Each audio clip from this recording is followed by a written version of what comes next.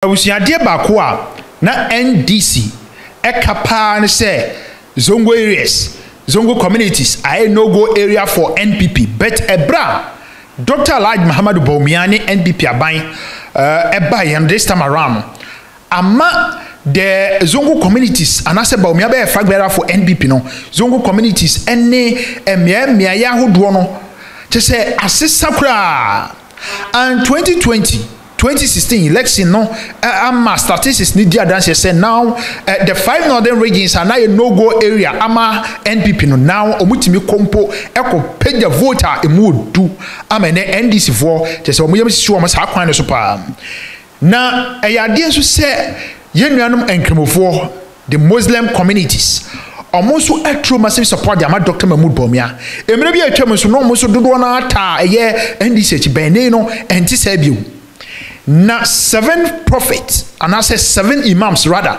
imams makoko 7 ah moye the great pa e wo man Ghana mu omo the prophetic bia betudwa afa Dr. Mahama Bawumia ama emanfo nsem a omo keka bi ni say emra omo hyase kasa ye de nsem betudwa say kukuro ama NDC akachi de okoko a che say ehu pa suro na be so mu che say enya dia omo betimi edi nkunim this coming election based on ensemwa imam foi edeba abusia ensem na ba say ya empese ye be kan dodo na ye nye bre nye nguti mu nsem domusuko yes ye from Robert obetimi from Robi na abusia say de menimo di adwuma mresanti ni ade say ma momamane a na manya de okwan bi so nyame ya domwa on the 3rd November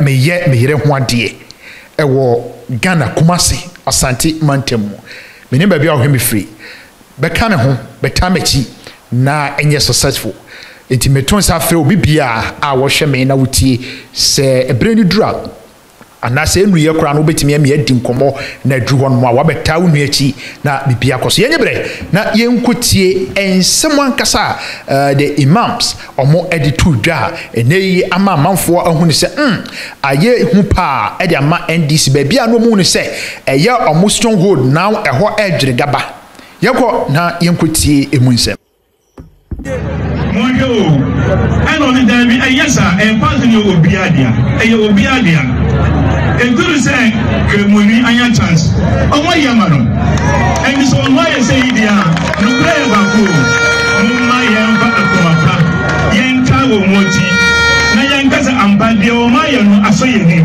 atakbir anti weina yedisa ampai boy ene kasa mi ameka mi kasa mamu me kasa adi amanyame yankopo wo hu se bi omo ye no asoyeni enti yankopo so mwa na enye kama na next year eyeshia ha na yamba aseda emfa manyame Allahu akbar dia ye kama yankopo wo mwa ye na bibia enye kama salli Allahumma salli ala sayyidina Muhammad amin sayyidina Muhammad amin sayyidina Muhammad amin sayyidina Muhammad amin al-fatih lima ughliq amin al-fatih lima ughliq amin al-fatih lima ughliq amin wal khatim lima sabaqa amin nasir al-haqq bil haqq wal hadi ila siratik al-mustaqim amin wa ala alihi haqqa qadarihi wa miqdarihi al-azim amin alhamdulillah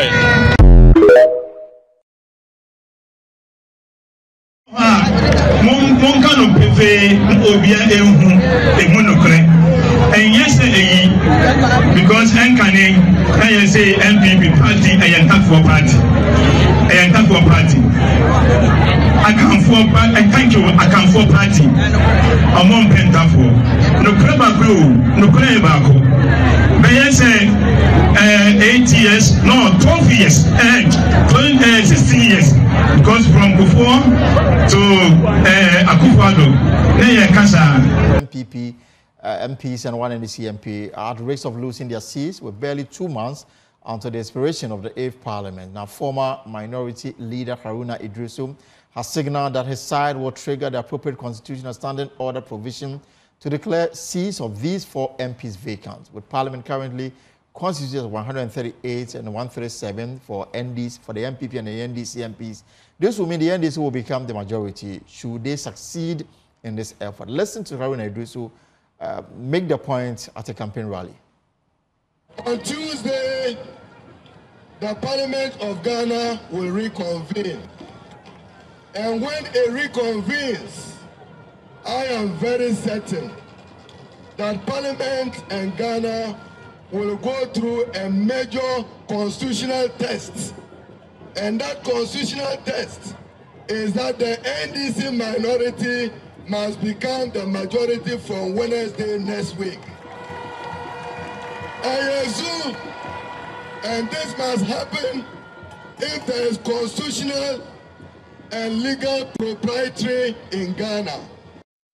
Because any nuanced interpretation of Article 97 provides that if a member of Parliament on a political party ticket like NPP defects and fails to be independent, that MP ceases to be member of Parliament.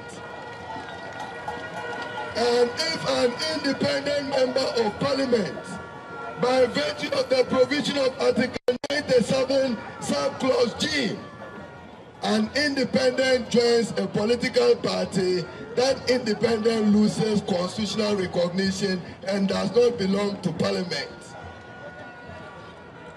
And even if an NDC candidate, MP, defects to become an independent, he ceases to be a member of Parliament.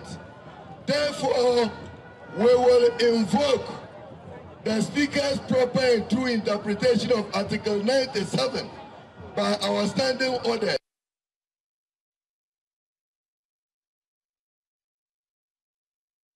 So let's get to understand this matter more forcefully. Now, Parliamentary Affairs correspondent Kweku Asante joins me in studio with more. So Kweku, share with us the procedure for such an exercise. Well, so ordinarily, if the precedent that has been laid, the precedent laid in 2020 is anything to go by, the political parties would usually communicate to Parliament that this member of Parliament who came here on our ticket has since decided that he's going to go independent, for which reason we have expelled him from our political party, and so on the strength of Article 97 of the Constitution must lose his seats.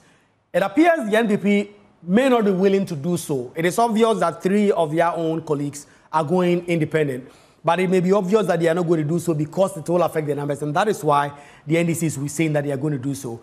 And given that it's a constitutional matter and also a standing orders matter, any member of Parliament for that matter can rise on the floor and raise a matter either by motion or whatever procedure that person may adopt, and communicate to the Speaker that these persons are flouting the specifics of this constitutional provision, for which reason he or she believes that these persons should not continue to hold on to their seat. So what we expect tomorrow, Haruna Idrisu or the minority leader or any other person so appointed to do so will do, is that a motion of a sort will be moved on the floor, specifically calling the name of these persons with evidence that they have successfully filed with the Electoral Commission to either contest as independent candidates or either the independent candidate who is now contesting as a member on the NPP side, for which reason they will invite the Speaker of Parliament, Aban Bagben, to make a ruling.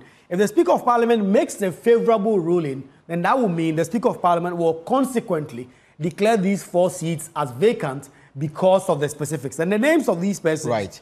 Peter Yaokwachiaka is currently the NDC MP for Memphis Central. He lost in his bid to return to Parliament in the NDC primaries. He lost to Madam Joanna Kujo. And in fact, that election was challenged in court. And given that the time for the race for the Electoral Commission to get the nomination was closed, the NDC decided to annul the election and rerun it again. They did it again, and he lost to Madam Joanna Kujo, for which reason we understand he's peeved and going for independent. Then there is a second Deputy Speaker, Andrew Amakwensiama, who in 2020 was a sitting NPP MP, lost his parliamentary primaries as well, and decided to go independent, for which reason he was expelled at the time.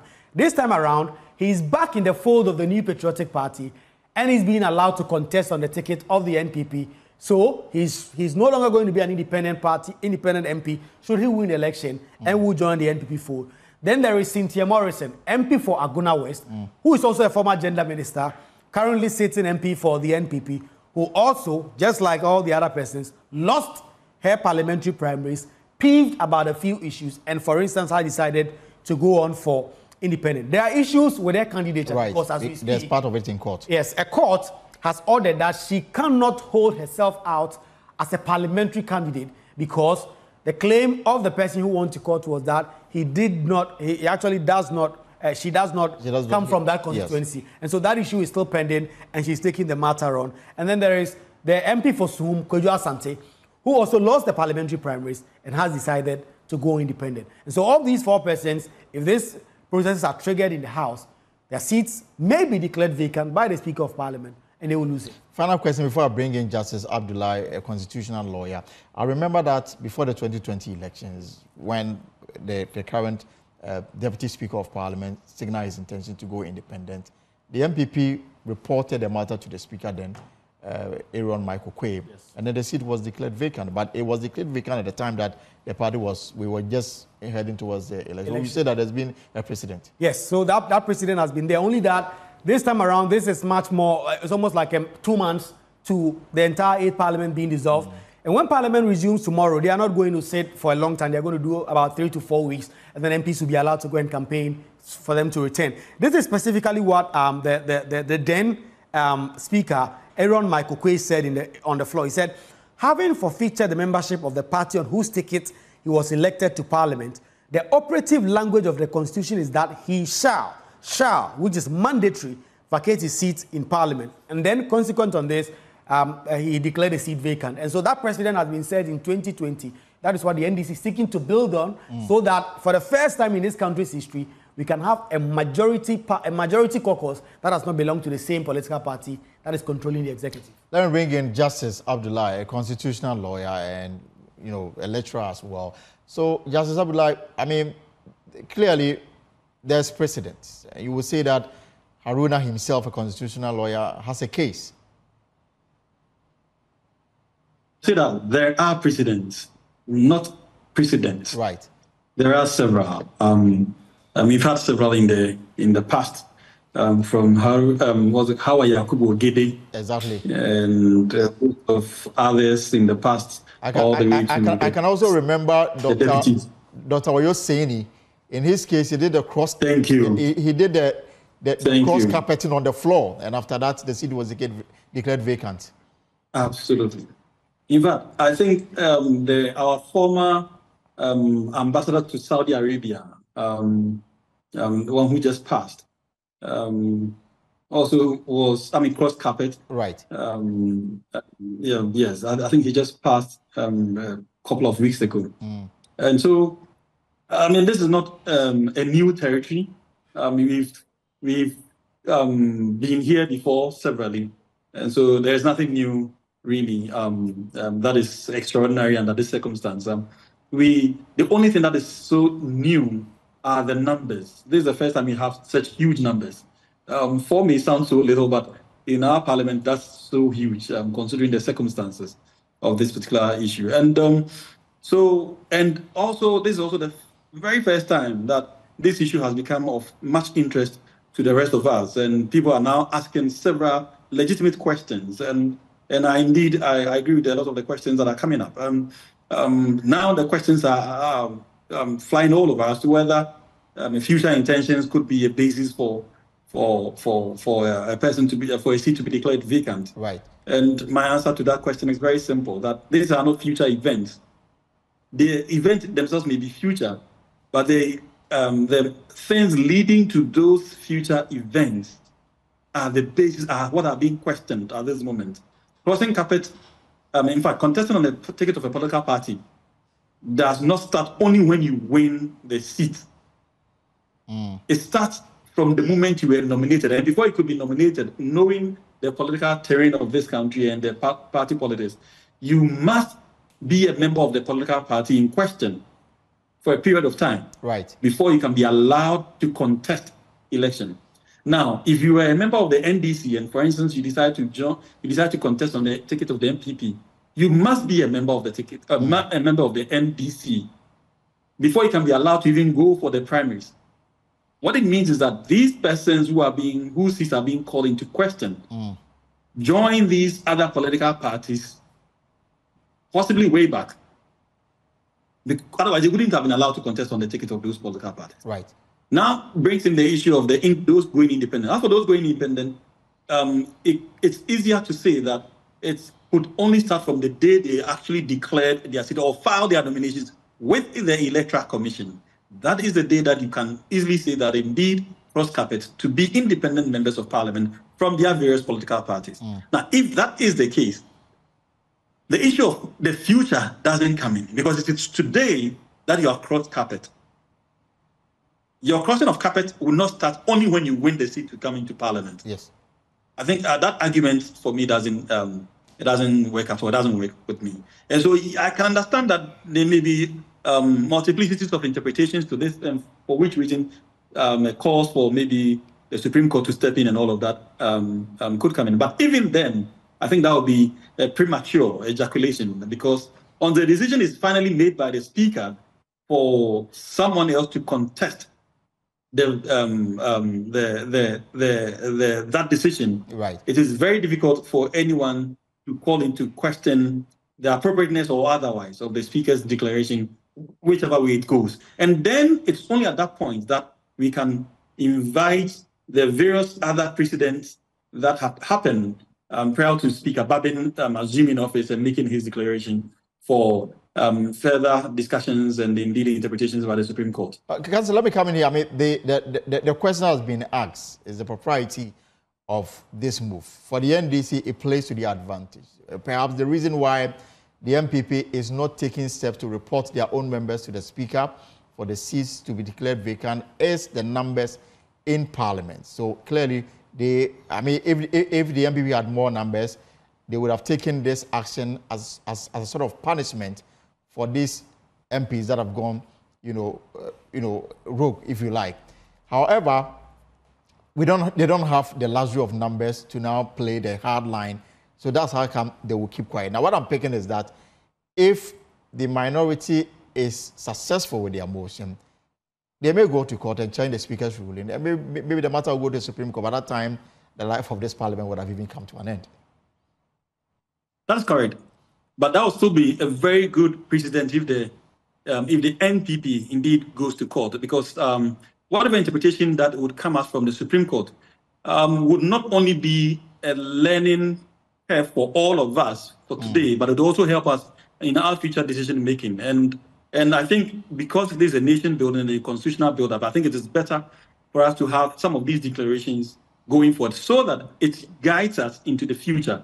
And so this Parliament may not benefit from whatever opinion that is, a possible Supreme Court decision may bring, but future decisions of Parliament would be very, it would be very helpful for such a future Speaker and indeed the whole nation to learn from whatever interpretation that would emanate eventually from the Supreme Court.